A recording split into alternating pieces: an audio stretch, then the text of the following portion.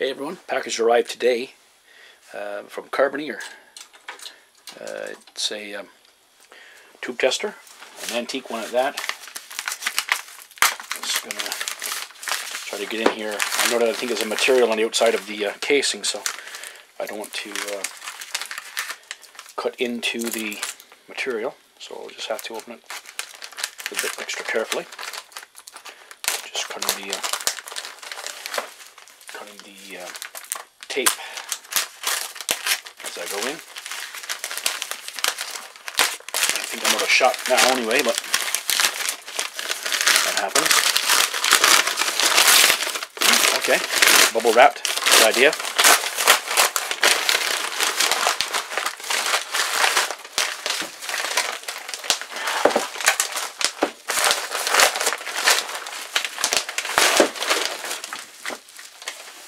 Okay.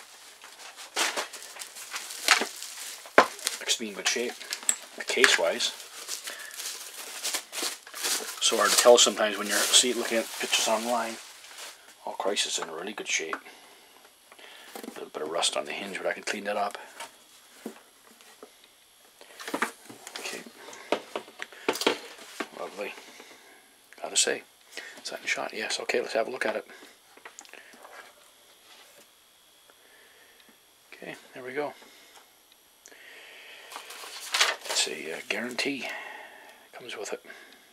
This is from 1960 or 68, I believe, according to the book. Oh, awesome! It's all the tubes are listed in there. Cool.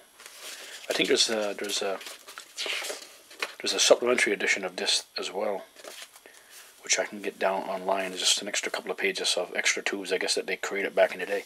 But if you look at that, that says January 1968, so it's about 53 years old. Publication of tubes, a tube handbook. It's in really good shape. I don't think it's been used that often. And okay. Now, I've never used a device like this before, but I've seen people using them. A little tuning tool of sorts. Not exactly sure what that is, but I'll look up the information on this later. But some kind of a tuner, I guess. Must be something you can adjust on this piece of equipment. Now this here, let's get a good shot of that. It is the Accurate Instrument Company. It's the model 257, New York, New York. So it said it was in good use condition. This here is beyond me what it is, but obviously it's extra things that can be plugged in. It must be specialty sockets, I guess. You know, your guess is as good as mine right now. I'm sure there's people out there saying, Andy, we know what that is. You don't, but we do. Well, that's cool. Now let's see what else is here. Some kind of a grounding clip, maybe. And the power supply, or the power cord, I should say. So we'll put all this, tuck this down inside. This switches off. Let's just see if it's got power here. I'll plug this over here. And let's see. Powered on.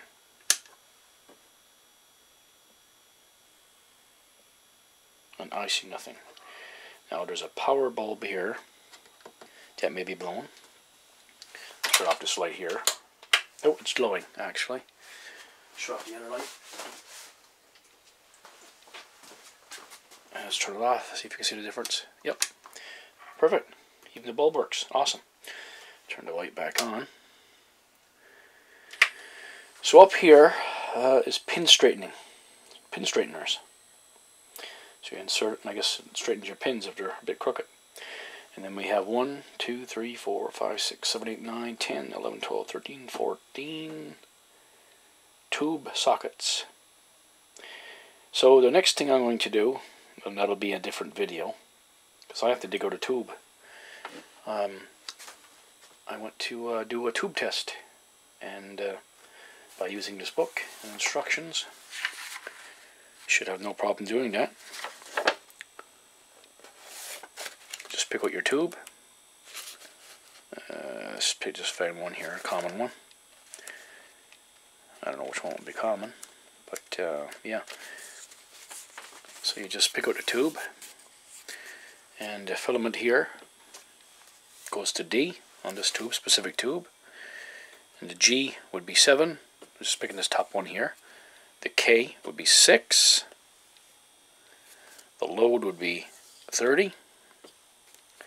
Socket number 4 would be used, and K8.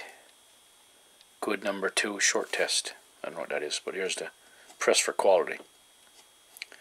Not exactly sure what that's all about, and this is keeping them regular and special. That's about all I know right now. But anyway, here it is, the Accurate Instrument Company Tube Tester, Model 257. Hope you enjoyed the little unboxing and preview. Look forward to another video on this of me testing it. But that'll be in a little while, because I have to dig out an old power tube that I had that was sent to me. And there's a little story behind that one as well. Talk to you soon.